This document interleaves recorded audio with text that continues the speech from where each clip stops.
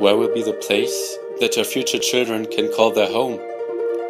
Generations of northern Swedish families were raised in Kiruna, 150 kilometers above the polar circle in Lapland, in a town that wouldn't exist without the extraction of iron ore for more than a century. But the largest underground mine worldwide is still growing.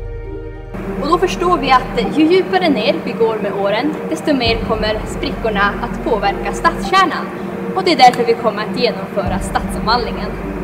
So a whole town has to move. But how will new Kiruna look like one day? An unique opportunity towards a modern sustainable future, or the destruction of cultural heritage of Sami inhabitants? My house in Kiruna is the place where I grew up as a child, so it's my childhood home, and anyone would be sad about that. So it makes me very frustrated that I won't be able to show my kids where I grew up, and I know that if it wasn't for the mine, I wouldn't be here right now because Kiruna wouldn't exist. It's mixed feelings.